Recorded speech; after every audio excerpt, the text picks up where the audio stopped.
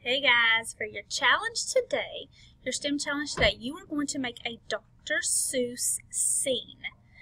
You can make any Dr. Seuss scene you want to. Now, I'm going to show you a book. This is the Things You Can Think. And I would like you to look at some of the settings that Dr. Seuss has done. He does some pretty crazy things, some pretty different looking things. Look at how his trees are.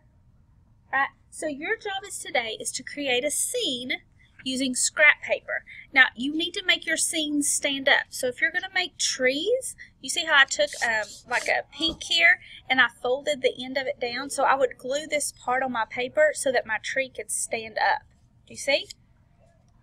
Okay, so I could glue this part down so my tree could stand up. Okay, so you're going to make a Dr. Seuss scene, a Dr. Seuss setting. You can do it any way you want to. Now remember, Dr. Seuss didn't have usual colors for things. So if you want to make your trees pink and purple, you can.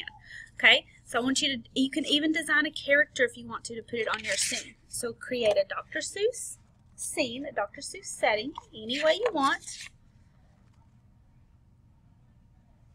with scrap paper, glue, and scissors. That is your STEM challenge today.